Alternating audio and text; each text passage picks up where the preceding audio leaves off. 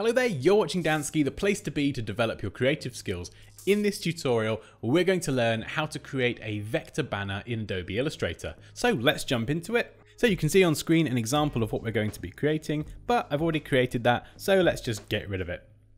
And we'll start by selecting the rectangle tool. If you'd like to know, the document size is 1000 pixels wide and 1000 pixels high. And we'll start by just dragging out a rectangle with the rectangle tool. And I've got this color here already created. If you'd like to know what this color is, you can use this 6-digit reference color. It's ED4A57. And I've also removed the stroke here as well. So we just have that solid red fill. I'm just going to adjust the height, make that a little bit narrower. And once I've done that, I'm going to go to Edit, Copy, Edit, Paste, and using the main selection tool, just bring this in a bit from the right. Now for the next step, I can zoom in and just left click and hold where the pen tool is and select the Add Anchor Point tool. And I can hover down here and you can see in pink those smart guides nicely mark exactly halfway down for me. And if you haven't got those turned on, you can go to View and down to Smart Guides. So it makes it a lot easier. So exactly halfway down on the left, I can just left click and add an anchor point. And then using the direct selection tool, so that's different from the main selection tool, I can directly select that one anchor point and then left clicking and dragging whilst holding shift. Hold shift to stop it from going up or down. I can just pull this in a little bit like so. And I'm just going to move this up here a little bit and go to Object, Arrange, and Center Back. Now I'm actually going to give this part of the shape, the smaller one, a slightly different color just so you can see what I'm doing. I find it a lot easier to do this when working with different shapes, and when you've got everything in the right position, then you can start coloring it up. So I'm just going to bring this in a bit as well. And then the next thing we're going to do is go up here and select our larger shape, go to Object, Envelope, Distort, Make with Warp. And for this tutorial, I'm going to be using the arc style, and you can adjust the bend. So if you go negative, it goes lower, positive, it goes higher. So it depends entirely what you're looking for. And we're going to leave distortion alone and click OK. And if we do the same thing with our smaller shape, so Object, Envelope, Distort, Make with Warp, it remembers those same settings, so we can just go ahead and click OK. And if we need to, with the shape selected, you get these same options that you can access from the top of the screen. So they're exactly the same options, they're just along the top instead of in a dialog box. However, once you're happy with your warp, you can go to Object, Expand, leave Object and Fill selected and click OK. Now we can no longer easily edit the warp that we've applied to these shapes. They are just regular shapes in Illustrator now. However, we can do some other things. So we can start by rotating this blue shape using the rotate tool on the left.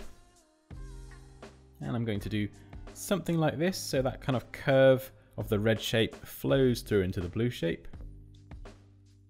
And let's position that there.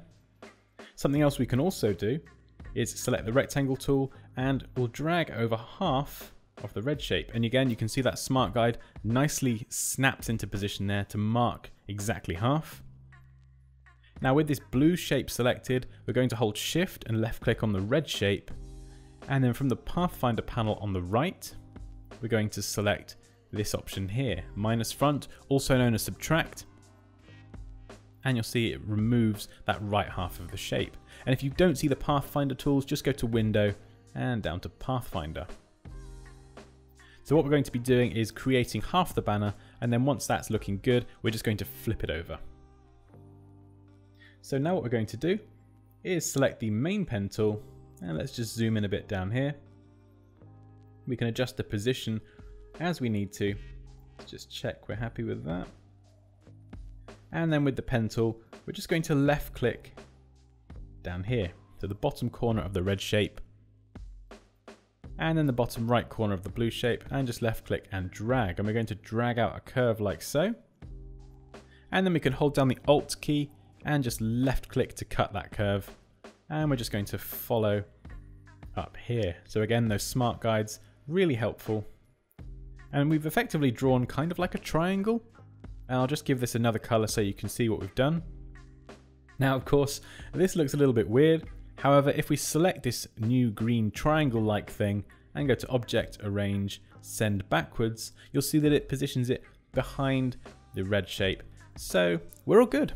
We're all good. And I've also prepared a color for this. So it's a darker red. So this is effectively going to be colored by a shadow from the red shape above it. So just having this lighter and this darker just kind of helps create that depth. And the color for this, if you're interested, is 4D0E04. So now we've got that, we can select our blue and give it the same color as the rest of the banner. And if we just zoom out a little bit. Now what I'm actually going to do is just select that. You can see the kind of two parts of the banner blur into each other a little bit. So I'm just going to double click the color picker and just move this down. I'm just going to pick a slightly lower color. Somewhere around here, and you might need to experiment with this, but the goal is to just take the color you've got and just go a touch darker, just so you get that distinction between the two parts of the shape. Cool, okay, so it's looking pretty good. What we can do now is select this half of the banner and go to Edit, Copy, Edit, Paste in Place, and then hold Shift and left click to drag this horizontally across. And we'll go to Object, Transform, Reflect, and reflect it along the vertical axes. Click OK. And again, if we zoom in, we're just going to position this by dragging, and you'll see those smart guides nicely snap that in place. And then we can drag over these two shapes, which are still separate. So if we drag over both of these, and from that same Pathfinder panel, we can select the top left option, Unite, and it will combine those into one shape. So it's just a little bit of tidying up. And what we can do is drag over everything and go to Object, Group. So this is all grouped together now, and we can move it around as one object. And we can also hold Shift and left click from the corner to scale it up or down, depending on the size of the banner that you're going for. And there we go. That's how to draw a vector banner in Adobe Illustrator. As always guys, please feel free to leave any questions or comments down below. Like this video if you enjoyed it, take care, and I'll see you next time.